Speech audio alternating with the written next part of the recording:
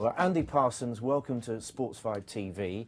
Just over your left shoulder, yes, it says, Andy, you're lying there in a provocative way. yes. At least I find it. If I only knew what was over my left shoulder. Provocative or evocative.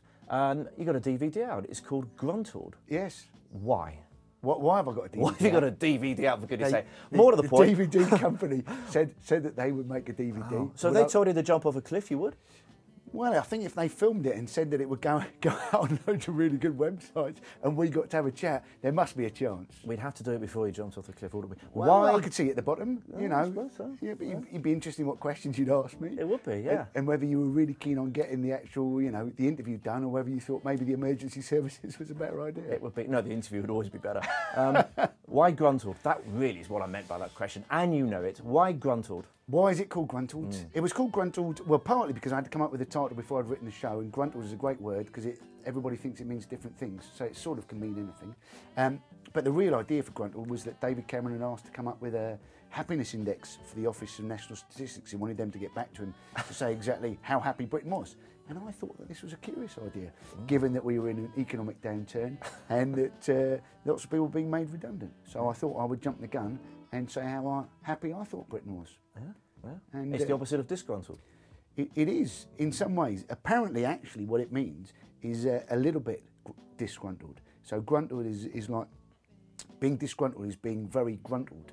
It's actually what it means, which is why it's gone out of the language, because in fact, nobody would, disgruntled is quite a minor thing anyway. You know, you're usually extremely disgruntled. It's not livid, is it, or wild? No, that's it, which is much more fun. Yeah. You know, just being sort of slightly gruntled is hardly anything. So gruntled was a word? It was a word, still is a word. Was it really? Yeah, but now it's, through popular use, it's being used as the opposite of disgruntled, which is why it's a catch-all phrase for a nice comedy title.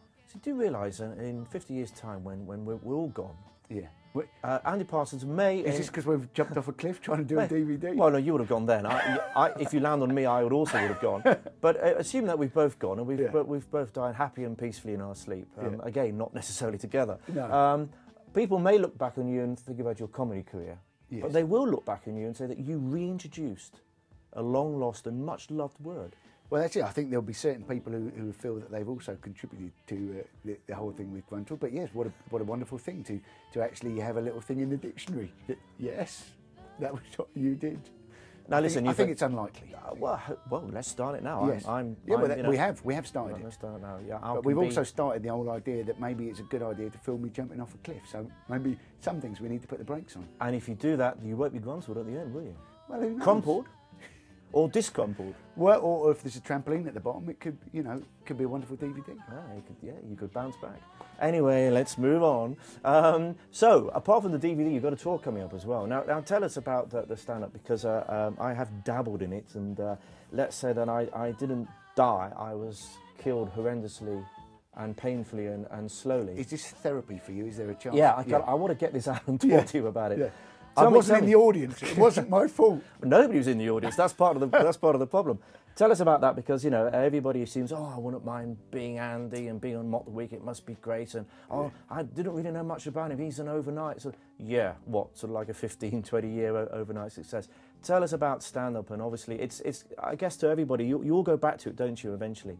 Yeah, well, I thought I'd talk about it in the show a little bit. How we're starting out to audiences of not very many, and you know, various indifferent reviews and what have you, and that's the way it is.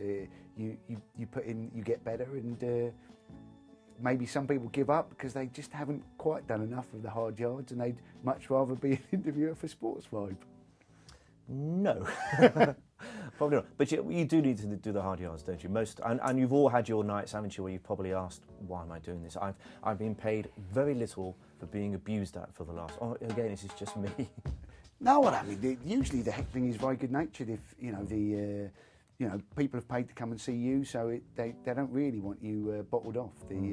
But they also like you to be able to respond if people in the crowd talk to you, and so you know that's obviously part of it. But it's also usually the people who are shouting out have had far more alcohol than you have. So if you can't do a bit of banter with them, then it's sadly disappointing. Exactly. I mean, once you know what you're doing, the heckler's actually manna from heaven most of the time. Yes, exactly. Yeah. Now, an unknown fact about Andy Parsons is that you are a law graduate. It's not that unknown. I think it is actually quite well known.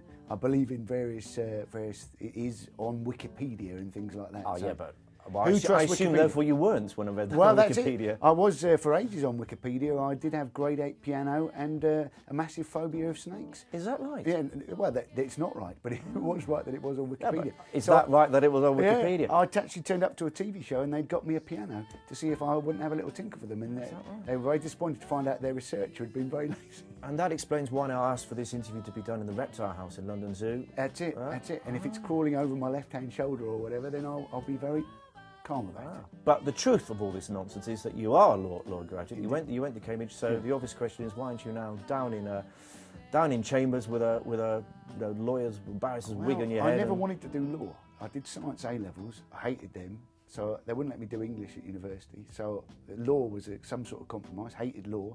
So I managed to, at various lunchtimes when I sort of came down for the only 6 months I thankfully worked in the law profession, I managed to start writing for BBC Radio, and I haven't looked back since. So no interest in the law whatsoever. Fantastic. When you were at Cambridge studying law, was there already the sort of the comedian there? Was there somewhere a desire to do what you're doing now? The biggest passion was to make sure I didn't have to do law when I came out of university. So I was doing loads of things, but mostly playing sport, really. That's what I was actually doing. Just wasting 3 years as an undergraduate, which was great fun. Fantastic. Now, you seamlessly moved into the area of sport. Well, there was something about it being Sportsvibe. I thought that might be important. You're a clever chap, aren't you? So you're playing sport. Any good? What sports? What are your passions? Absolutely rubbish at virtually everything, but loved it all. So I was part of very disappointing teams for hockey, cricket, football, rugby, pool, even a little bit of croquet. I think I dabbled at as well. Really? So I know you've been modest, or seriously, were you useless at all? Absolutely useless at all of them. I also talk about in the show about how I managed to get a rugby ball wedged up inside my rib cage, which you can imagine wasn't the best ploy for if you wanted to be any good at rugby. No, that's rather like a sort of a deer with a target on its back. And you're also a Torquay United fan. I don't know what the relevance that is to sport, but anyway. Well, feel free to have a go before you've asked the question. But no, I grew up in Devon and Cornwall, so Torquay was the natural choice. But I don't get down there very often. My dad's still down there, so I occasionally get down for a very disappointing pasty and a cup of tea. Does the old accent return when you get down there? It's very hard to decipher well, at the moment. By all accounts, again something I talk about on the DVD, but the OU sound, apparently, according to Alistair McGowan, House and Trousers is very West Country, and so whenever he, by all accounts, does an impression of me, not that I've ever heard it, he never does it to my face, but so he basically wedges West Country into London, and when the two mix, that's pretty much what he gets with me. That's you, hey? Yeah. Now, what about Mock the Week? Fabulously successful. Were you in pretty much from the start? Well, no, I was a regular from Series 3. They gave me the odd appearance in Series 1 and 2, and then Rory Bremner decided he'd had enough, and then there was a space for one more. So I I came in then. Great fun. It strikes me as quite competitive. I mean, you've really got to be on your edge of your seat to sort of get through that. It's the only panel show where they don't ask you individual questions, so it's like a little comedy topic is chucked up, and it's the only panel show which has 7 comics on it. There's usually a few, minor celebrities who, you can actually take the rise out of or whatever.